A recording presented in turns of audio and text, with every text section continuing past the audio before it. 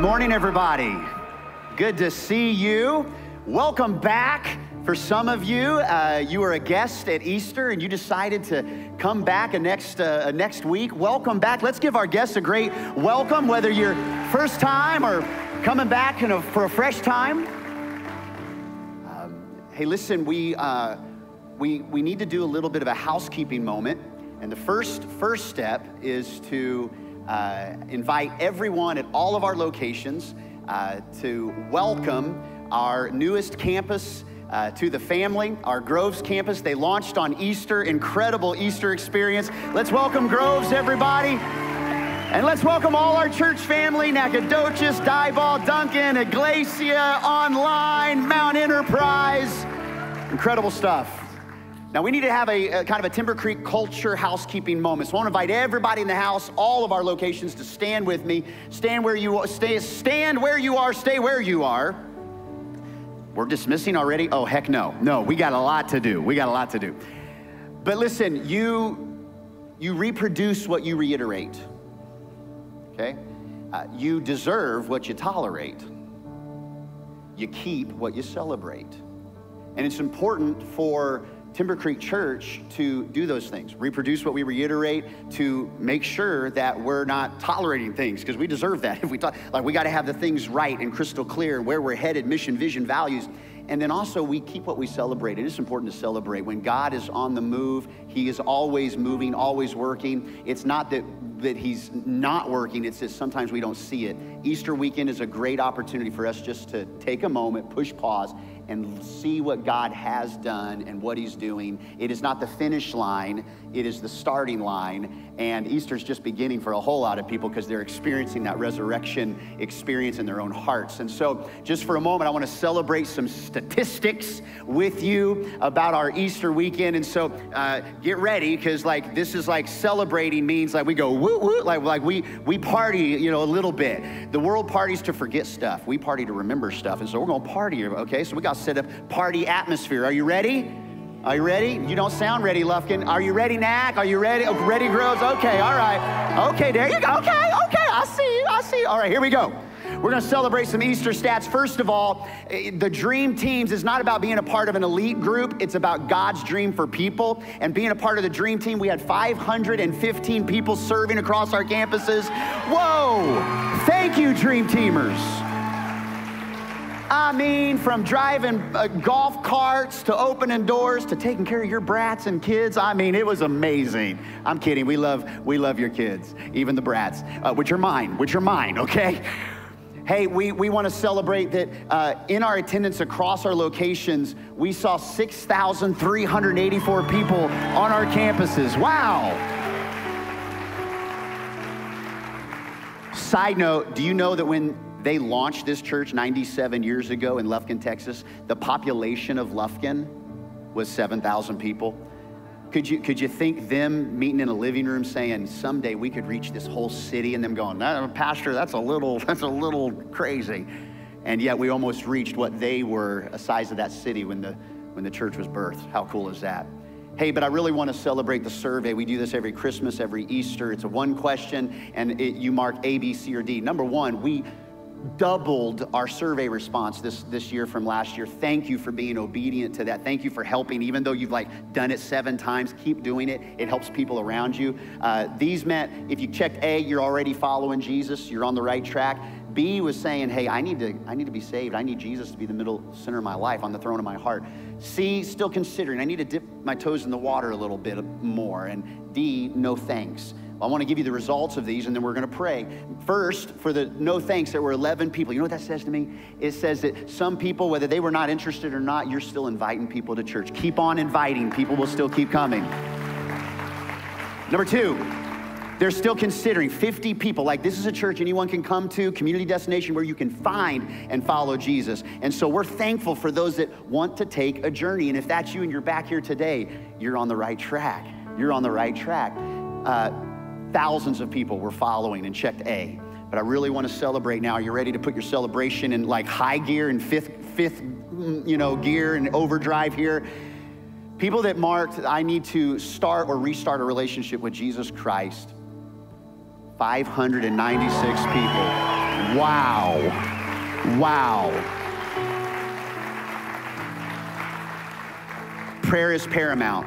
Prayer isn't our last resort, it's our first response. I want to pray over those that answered this survey.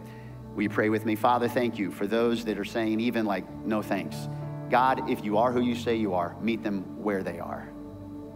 For those that are still considering, Lord, would you show your kindness to them one day at a time as they journey, just like Nicodemus, just like the disciples. They had to figure this out. They had to consider these things. May this be the kind of place and us be the kind of people that can welcome questions and give clarity and have a safe place to find and follow you. Lord, we thank you for all the faithful people. May they re-up in their surrender and obedience to you. But Lord, we now say thank you for names that are written in the Lamb's Book of Life. Those that are on their way to heaven, Lord, it's the beginning. There's a lot of people that will say, Lord, Lord, and not enter the kingdom of heaven. But God, I pray that this would be a serious moment where they have said, Lord, it's not about you on my terms. It's about you and you alone, and I want to serve you and follow you and take next steps to become more like you. And I pray that your Holy Spirit would guide them and teach them, and that we would help them on that journey. We ask it in Jesus' name. And everybody at every location said a good amen? Amen. Well, listen, while you're standing, we are starting a parenting series. I can tell you that this whole 5-week journey is going to be one big message, and it starts today. Parenting is one long conversation. Parenting is one long conversation, and it doesn't stop at 3 or 16 or 18 or 24. It's one long conversation, and we're, in the next 5 weeks, are going to have one long conversation about parenting. And it's not about how you're parenting, it's how you're thinking about your parenting, and it's about your thinking. To kick it off today, we want to start by putting the oxygen mask on us before we can put the oxygen mask on anybody else. And I want to welcome a good friend of mine who pastors an incredible church, founded a church several years ago in DFW, Cross Timbers Church, and now is thousands of people on multiple locations. My friend and his wife, Toby and Micah, planted that church. Then they transitioned to become the founding pastors and started the ministry they're in now that is resourcing parents with Christian resources for mental health and dealing with that crisis that is upon us globally, in particular in the United States. And so while you're standing at all locations, will you help me welcome our speaker for today, Toby Slough. Love you, brother. Thank you. Thank you.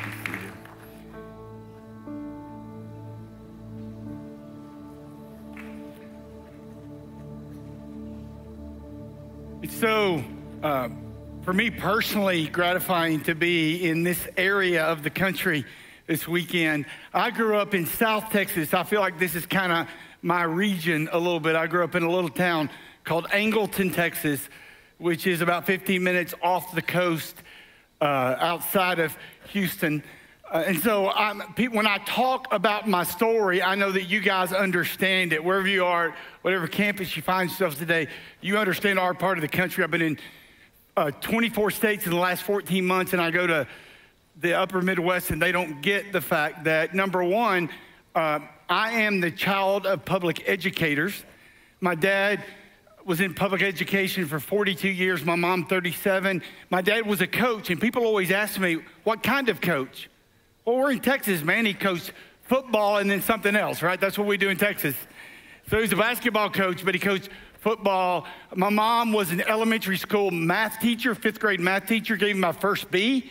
Still mad about it, and was a librarian. That's a long way of saying I grew up in a little town. We didn't have very much. We didn't have very much money, but it's okay because nobody had money. We didn't know any different. And my parents made the summers so special for my family, all being off on a budget. Like we went in the summer 30 times to the Astrodome to watch the Astros play. Not because I'm an Astros fan, go Texas Rangers, world champs, but because it costs $1 to sit in the outfield bleachers and 50 cents to park. And so for less than $5, because we took peanut butter and jelly sandwiches and a jug of water, and if it was a good day, we had lemonade, And for $4.50, you had 3 hours of entertainment. I watched those guys lose 30 times a summer when I was a kid. The other thing we did is we went to the beach. We went to the beach like most people in the country go to the park. My Aunt Blanche had a beach house. Look at me, everybody. Beach house. Don't think HGTV, think Hut TV. I mean, a couple of blocks off the beach, but it was free. And we would go spend days there. And I will never forget when I was 7. When I was 7 years old, we had been at Aunt Blanche's beach house, and we came back to the house. We're eating dinner or whatever we were eating, and the phone rang. Now, next generation people, look at me. In those days, our phones plugged into the wall. I know it's hard for you to understand, and I know what you're thinking. What did you do if you weren't home? We didn't answer it. It was awesome. And my mom was kind of bougie, so we had an avocado phone plugged into the wall. The phone rang, she answered it, and I heard her say, "Oh no," and she started crying. And my father went over to talk to her, and I saw a tear in his eye, which was very unusual. And I said, "What happened?" And they told me that we had had a friend die of drowning at Surfside Beach that day, one of our friends. In fact, in my growing up year 7, in a circle of either our city or that area that we knew, drowned at Surfside Beach. And I said, "Dad, what was he doing?" "Well, he was surf fishing." I said, "Well, how do you drown surf fishing? You're in water, to your knees." And everybody, look up here. You need to hear this. That was the day that my dad taught me about the undertow. An unseen force that is pulling you in a direction you would never want to go. And unless you learn the right way to fight it, it will take you under. Now, this is the 60s, and so my dad parented like he coached, and it went like this. "Son, look at me. This is why we're always careful at the beach. Now go to bed." Dad, it's like 7:10. I went to bed. Any of you an overthinker, any of our campuses, any of you overthinkers? 2 hands if you're charismatic overthinker. How many of you? We're all over, right? Those of you who didn't raise your hand because you're thinking about whether you're an overthinker, you are one. I have always been an overthinker, and here was the thought I had. I wonder what it feels like to drown. Does it hurt? Or you just go to sleep? How long would it take for them to find my body? I started thinking about my funeral. Who would come? I started getting mad at people that weren't coming to my imaginary funeral. Now, the Bible says that as a man thinks in his heart, so is he. I didn't understand it, but I was living it, right? The poster in my cafeteria was wrong. You aren't what you eat. You are what you think. And some of you are here today just for this. If you consider a negative possibility long enough, you will convince yourself in your heart it is a reality. TikTok is killing some of you. The national news is killing some of you. Be very careful about what you set your mind upon. And I went to bed at 7 years old, tears running down my face, praying this prayer: "Oh God, please don't let me drown." I had no idea that would be my prayer that I would pray the most for the next 53 years of my life.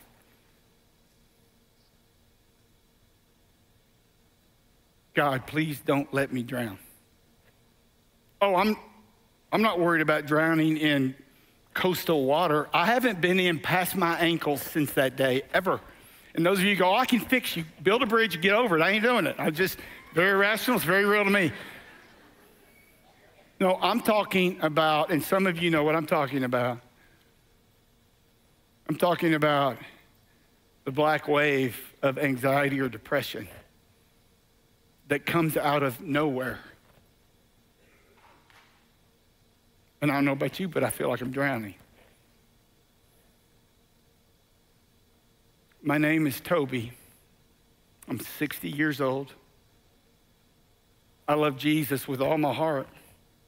I really do. I'm not just saying it because I'm staying at a church on Sunday. My wife, her name is Micah. We've been married for 39 years next month. We try to make decisions in our life through the filter of faith, which is really hard to do. To pause and say, God, what would you have us do? How would you have us spend our money? Where would we put our energy? That's hard. It sounds easy on Sunday. It's just not. We don't get it right all the time, but we try.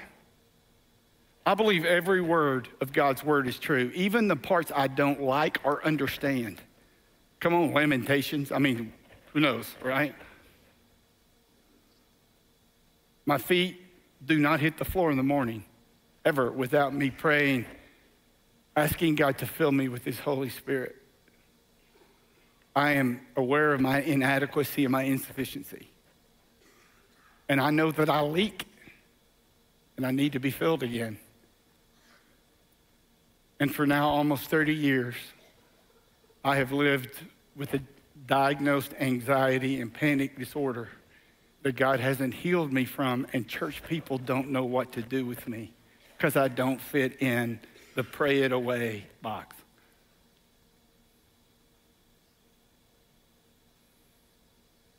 So I've spent 28 years of my life enrolled in a university that nobody wants to go to school at. I'm not the sharpest knife in the drawer, but I want you to look at me. I know what I'm talking about with this one because I've lived it. I know what it's like to be hurt by church people. I know what it's like to lay in bed in the middle of the night asking God, how long, oh Lord? I know what it's like to be filled with shame. I know what it's like to pray for years for something and not hear anything. And I know now what Jesus really offered me. See, I thought what Jesus offered me was healing. And by his stripes, we are healed, but not everybody gets healed every time, do they?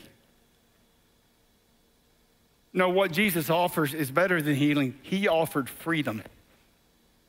See, freedom is not the absence of anxiety. It's the presence and power of God in the middle of anxiety. And nothing in my life changed until my target changed. It's not that I don't want God to take it away. I just don't need him to believe that he's real. Because I experience his power in the moments when I am most aware that I need him the most. So I'm this, what can the devil do to me guy? He's tried it all, and I'm still running with Jesus. I'm journeying, man. I have not stopped believing that he who began a good work in me is going to carry it on to completion. And I've learned that the battle that I thought I was having is not really the battle at all. See, I thought my battle was with anxiety and depression, but my battle is not simply that. It is a battle between letting what I know control what I feel instead of letting what I feel in the moment control what I know. You with me? The Bible says that you will know the truth and the truth will set you. Everybody knows that, right? But do you know that a lie believed has the same power to put you in captivity that the truth does to set you free? And living in a culture that says subliminally this to all of us, if it feels that way, it must be true. Like how many of you have ever been in such a challenging situation relationally, emotionally, financially, physically, that you felt like your prayers weren't getting past the ceiling? How many of you? Raise 2 hands if you're charismatic. How many of you? Right? I get that. I've been there, but here's the thing. God's not past the ceiling. The message of the kingdom is that the kingdom of God is within your reach. He's near. He's here. Like somebody that told you if God is far away, guess who moves? They lied to you. If you move, God moves with you.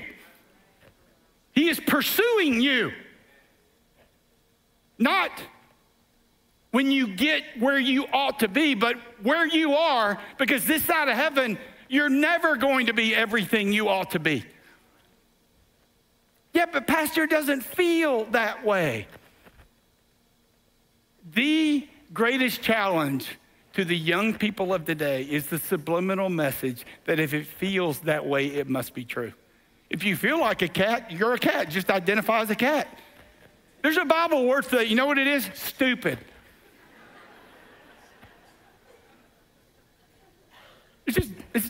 I mean, I don't want to offend anybody, but it's can I say that here? I did, so God bless you.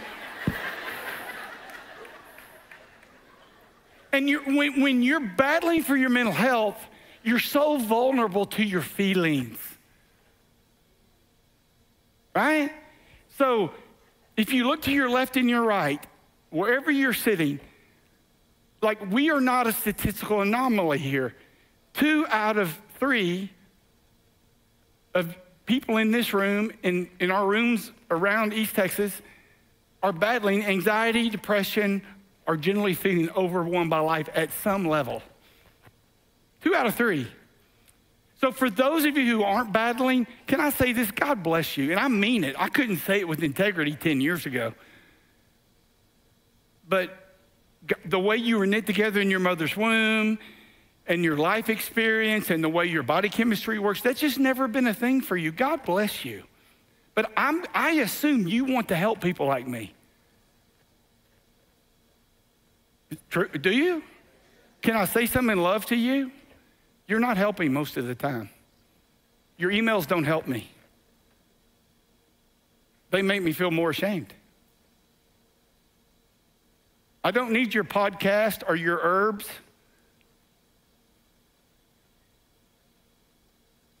Like, I'm okay with where God has me. I need you to help me. I'm going to show you today how you can help me, because I want you to help people you love. You with me? And then for those of you who are battling, don't listen. I want you to listen to what I say, but just look, I'm 60. I've been married almost 40 years, 5 grandkids, 3 of which I like at the same time. I love my life. I'm a happy person, and I have anxiety and panic disorder. You can too. You can love your life.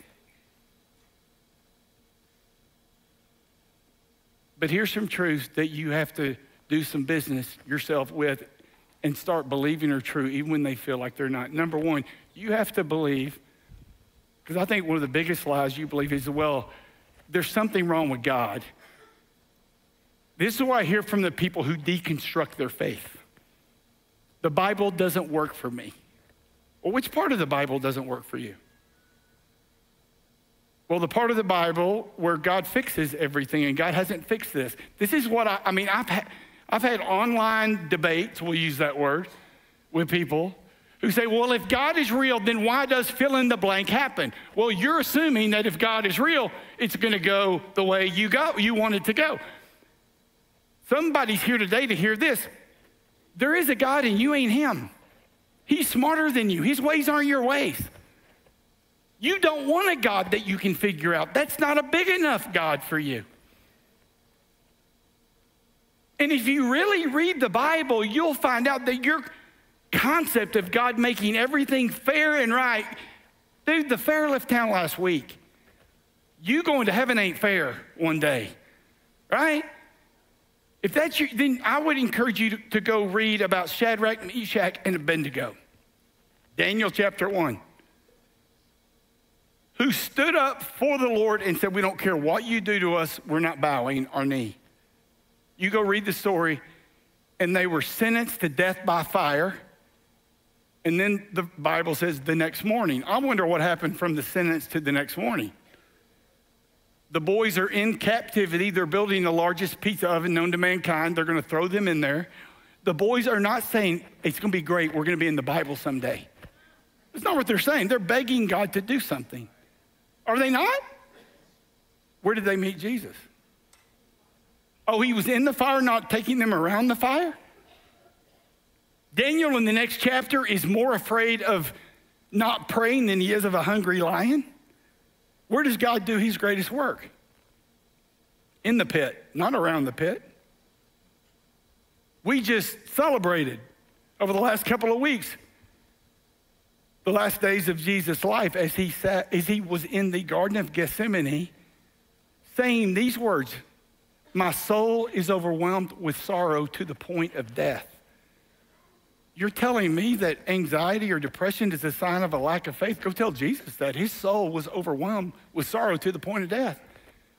He says to his three closest friends, come keep watch with me. Is this not crazy that the one who created it all, when the chips were down, needed his friends? Men, how in the world do we think we can do it by ourselves?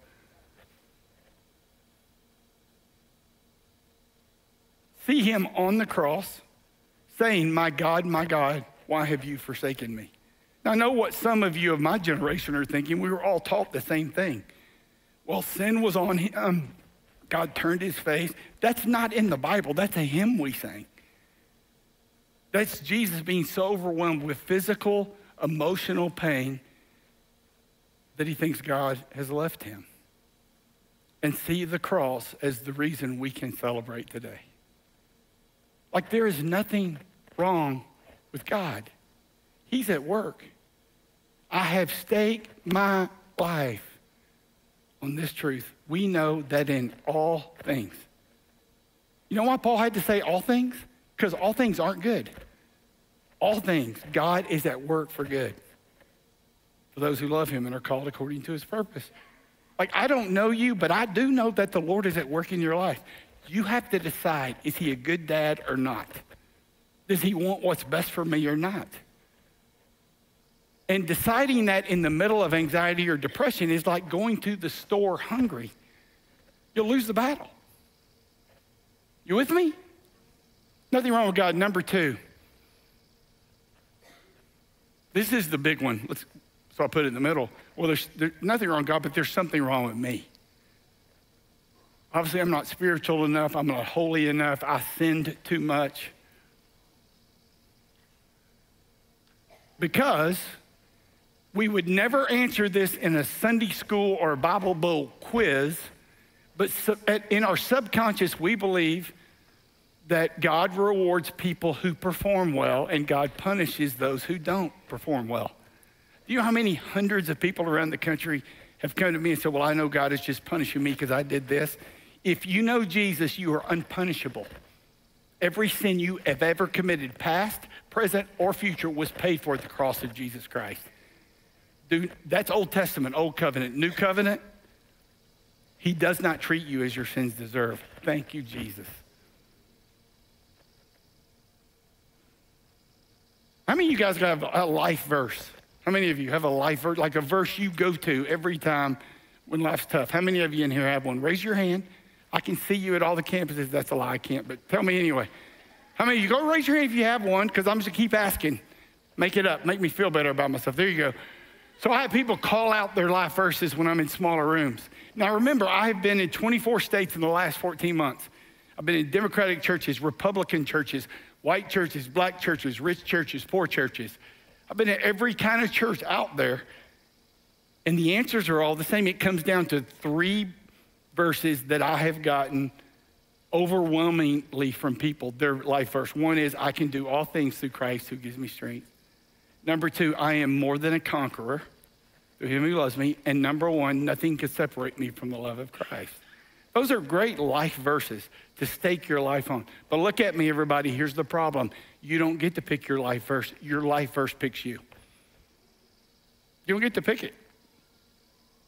Your life verse picks you. God knit you together in your mother's womb. You have unique challenges, unique strengths, unique weaknesses. And there is a word in the living word of God that is like your compass north when you find your whole world disoriented. You wanna know what mine is? Say yeah, because I'm gonna tell you. It'll go faster for you. Mine comes in 2 Corinthians chapter 12. My hero in the Bible, obviously outside of Jesus, is Paul.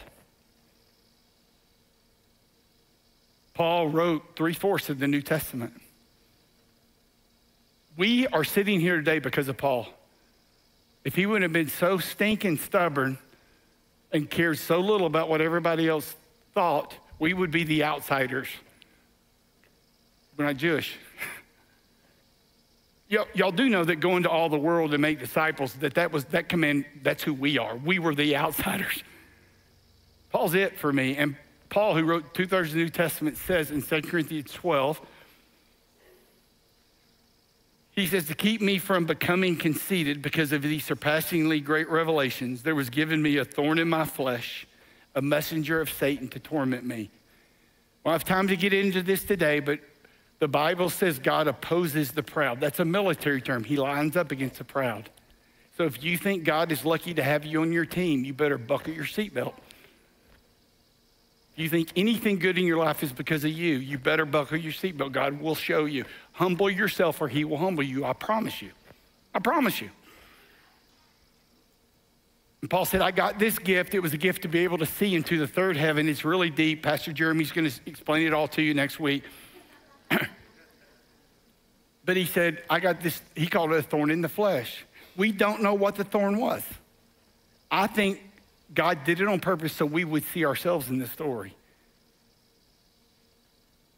I believe his thorn in the flesh was mental illness, was anxiety, depression, because that's my battle.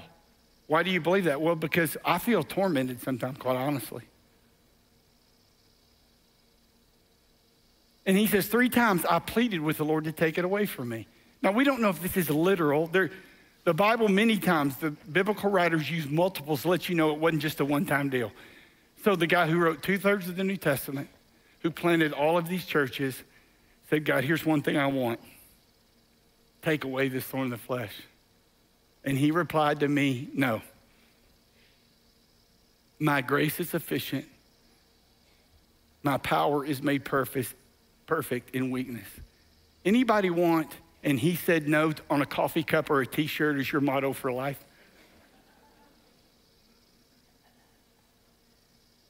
But God said it was the lowlights, not the highlights, that were going to draw people to him. This is free.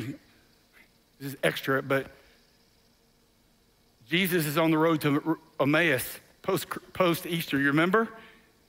And the guys don't know who he is. The 2 he's walking with, they don't know who he is. And he goes to have dinner with them, and it says Jesus broke the bread, and their eyes were open. Well, we know that in Jewish community, what you did is you took the loaf, you lifted to heaven, you prayed, then you broke it and handed it. When Jesus lifted his hands, it was the scars that opened their eyes to who he really was.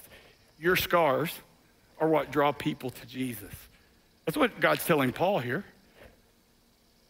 Paul says, therefore, I will boast all the more gladly about my weaknesses so that Christ's power may rest on me.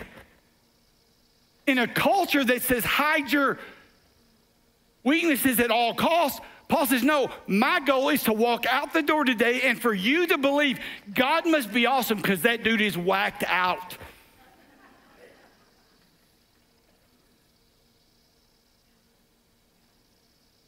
Because Paul understood, this is so important, that his battle was not his identity. We have everybody around us telling us who we are and what makes us matter. I want to tell you something, moms and dads, grandparents, look at me. You need to be at this workshop tonight. Drive in from your campus, Nacogdoches, drive in, Grove. Come here, be a part of this. Why? Because your kids don't need a sermon, they need a strategy. They need a strategy. I promise if you come, here's my money back guarantee, which is really cool because it's free for y'all. But here's the guarantee. I'm going to give you practical tools that if you will use them 5 minutes a day, 5 days a week with your kids, I promise you, in 1 month, you will see progress in their mental health. I promise. It probably won't be as far as you want it to go, and it won't go as easy as you want it to go, but I promise you, you'll see progress. We've done this all over the country. If you keep doing it the way you've been doing it, do not be surprised if you keep getting what you've been getting. Well, I'll tell you, I'll answer you. I had a provost of a university. Have these tools been tested? Yes, sir. How long? 30 years. Where? In my life, in the life of my kids and my grandkids. I want to help you. I can help you.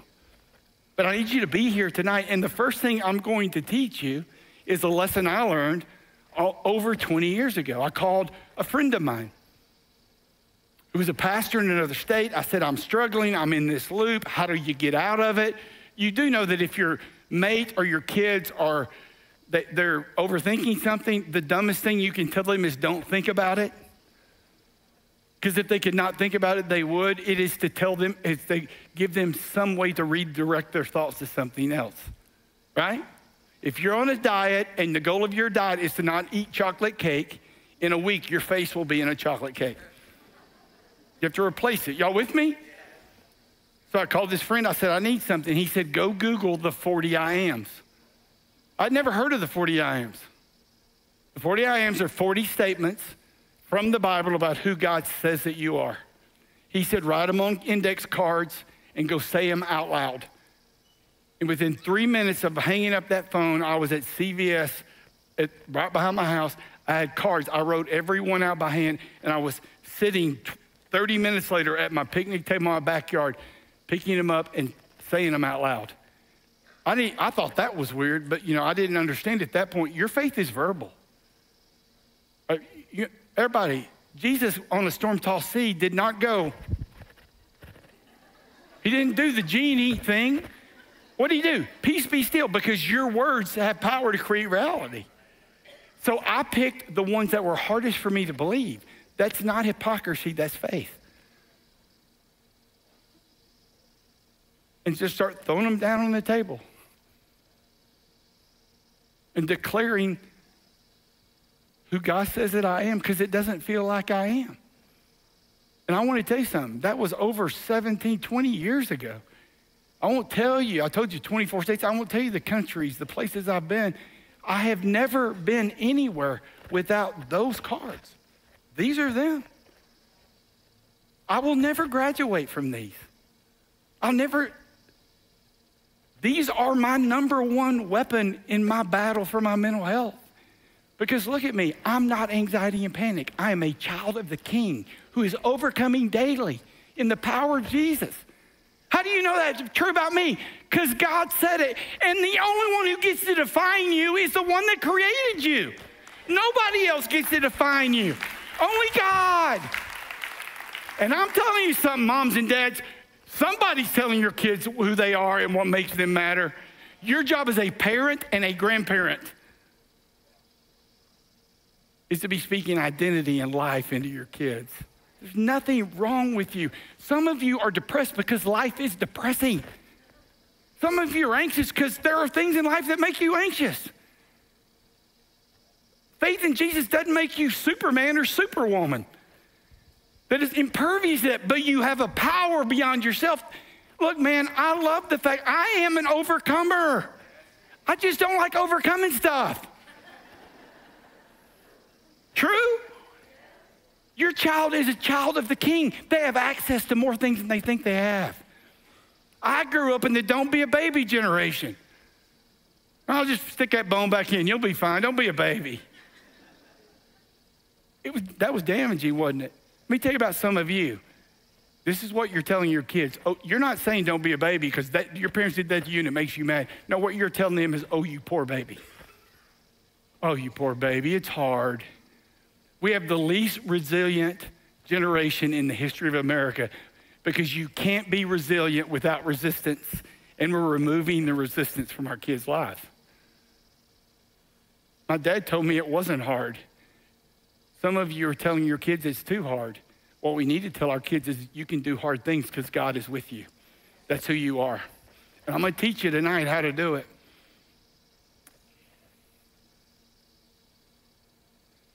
But you're gonna have to look in the mirror yourself regularly and remind yourself that you are who God says that you are. Thirdly, finally, quickly, I have always believed, as a linear thinker, I've always believed that positive progress is God's plan for my life. I've always thought that my life, it's up and to the right. And so when I go back a couple steps, my first thought is, what did I do wrong? How is God trying to get my attention? Anybody else like that? We just know what I do wrong. Right? Like God calls you to something, and then you build a plan, and then the plan doesn't go the way you want it to go, and so you throw the whole thing out and you forget it was your plan and it was God's call. Right? So when I was first diagnosed 30 years ago with anxiety and panic disorder, what happened was I was pastoring a church. The church had exploded in growth, not Cross Timbers when I was at before we had built a building. I had an 8-year-old and a 6-year-old. They were doing awesome. This woman, I mean, look at her and look at me. I mean, one good woman made one bad decision. I've been set for all of my life. She's the best thing that's ever happened to me. Nothing in my life around me is happening. I have a disorder. People go, what do you have to be anxious about? Nothing. I make things up. But that night I sit up in bed. She's dead asleep. She's in full REM before her head is compressed in the pillow. I hate that about her. I sit up in the bed. I'm breathing hard. My hands are shaking and I'm sweating. And I look at you sweet girls right here. You go, oh, he had a panic attack, right? I never heard the word panic attack. I'd never heard the word depression 30 years ago. I didn't know anybody who'd seen a counselor. The only word I'd heard is nervous breakdown, which they put you in, little guys in the white suits come in, put you in a truck and take you off. That's what I thought. So, but I'm a guy. I do what guys do. I get up and start walking the hall of the house. I'm just walk it off. I'd walk for 2 hours. I'd get tired. I'd lay down on the sunken step of my sunken living room, hit a 8-track. I'll tell you about 8 tracks later, but I hit the 8-track. I had Phillips, Craig, and Dean. Mercy came around, and I would beg God to do something. I wouldn't hear anything, and the wave would come back. I would get up and walk. Well, what did Micah think? Well, I didn't tell her I didn't tell her. Didn't I tell you already? I'm an overthinker. When I walked, number one, I thought of 2 things when I walked. What sin did I forget to ask God to forgive me of that he's punishing me for? And 2, if I'm going crazy, she's gonna leave me, the church is gonna fire me. Did I mention if you consider a negative possibility? So I'm hiding it for 17 days. Every night. Lost 21 pounds. People would walk up to me and say, Pastor, you look great. Are you working out? I couldn't tell them the truth. I'm throwing up. On day 18, I made a decision. The world would be better off without me. I got in my truck, driving down I-35 towards Fort Worth to ram my truck into a bridge abutment. It's the only way I could end my life and nobody would know I did it on purpose. I know what it's like to believe that the world will be better off without you. And I feel it was the Lord who gave me a picture in that moment of my wife telling my little girl that daddy wasn't coming home, and I swerved at the last moment. And it scared me. And it led me to doing the thing I didn't want to do the most, which is that's where freedom happens. You hear me? I told the one I loved the most the truth, and we went and got me some help. I'll tell you more about that story tonight. And I started this journey that I've been on. In the early days, I told Micah, I know how God's going to work this. I'm going to write a book, travel the country, travel the world, and tell people how you overcome anxiety, what it looks like to be healed. And on my bad days, I told her, I'm going to sell used cars because it's the only thing I could think of that I could do. And because the church deserves somebody stronger than me. And on the 20-year birthday of Cross Timbers, which was birthed out of that pain of me desperate to build a place where it would be the first place people would want to go when they're struggling, not the last. On our 20-year birthday, our team said, you need to write a book. And I just said, I'm not writing a book. Who wants to write about trying to kill themselves and how much the church hurt them? Who wants to put that on paper? I mean, seriously. But Micah said, I think you ought to write a book. And brother, look at me. Like if you get somebody like this, she tells you what to do, just say yes.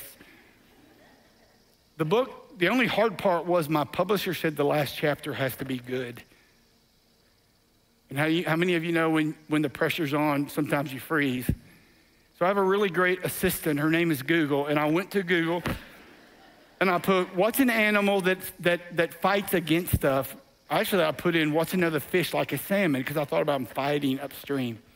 And I learned about the Goby fish found only in Hawaii, off the Big Island, that comes from the ocean where it's born, and when the tide is right, swims up mountain streams. And when it gets to the waterfall, check this out, everybody, his bottom jaw starts growing out. God grows his jaw out. The Bible says the heavens declare the glory of God. If you want to know how the kingdom of God that you can't see works, look at creation.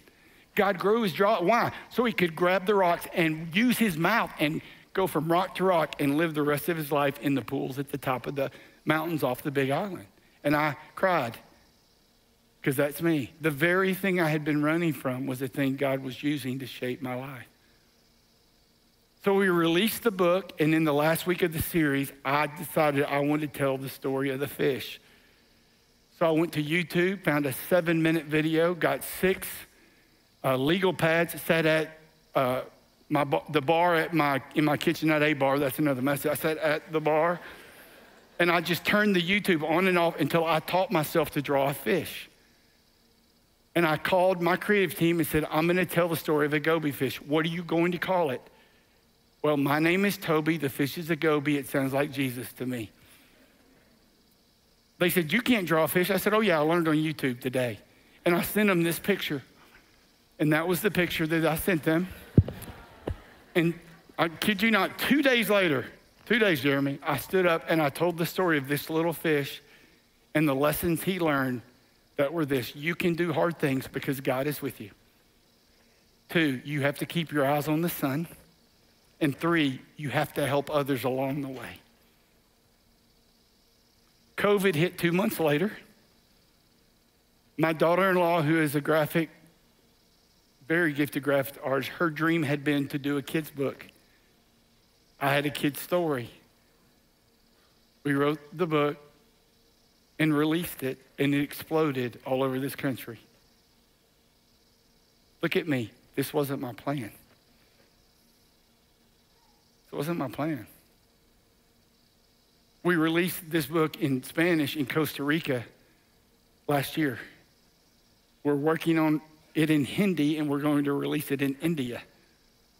We're going to release it in 7 dialects of Farsi in the Middle East because they've asked us to do it. I've spoken live to over 100,000 people, engaged online with 2.1 million people over the past 14 months. This little book sat at the top of Amazon's bestseller list for children's nonfiction for like 3 weeks, and none of it was my plan. His ways are not my ways. He doesn't do stuff the way I would do it. And I got this picture, unsolicited by the way, this picture of this little boy who is 7 years old, whose name is Gideon, who a bird or something hit his window at night, convinced him that somebody was trying to get him. He went like 2 weeks without being able to sleep, which how many of you mamas know how big a deal that is for the mom, for the kid? And his mom let him pick 5 of the 40 I Ams that we rewrote for kids. He picked them and put them by his bed so at night, his words, he would know God was with him. He could sleep and have a good day the next day. That is my oldest grandson, Gideon. 53 years after that 7-year-old boy said, please, God, don't let me drown. God had been working in the heavenlies. Like, that is my legacy. The rest is all just Like, I would do it 100 times over to give him something I never had. Look at me. You have a legacy. You may not have even met him yet. Why should you keep going, fighting, believing? Because it's not about you. I know that's not popular to say, but it's not. God wants to use you in the life of somebody else. And if you are still breathing, God ain't done. I know it's hard. I know you feel embarrassed at best, ashamed at worst. But God is with you. And the secret is to keep swimming. You keep going. You keep believing. Become annoyingly optimistic. Can I pray for you? Hey, look at me, everybody. Thanks. I love you. Thank you for the honor of being on this journey with you. Let's pray. God, I'm struggling a little bit today. Who else is with me? Who's battling a little bit? Just raise your hand. Don't be embarrassed. Holy Spirit, would you send help to hurting people today? Would you bring strength that we don't feel like we have? Would you be manna today, be enough for today for us? Thank you, Lord. And I pray that in East Texas, that your kingdom would expand as we connect people to your power in the middle of this journey.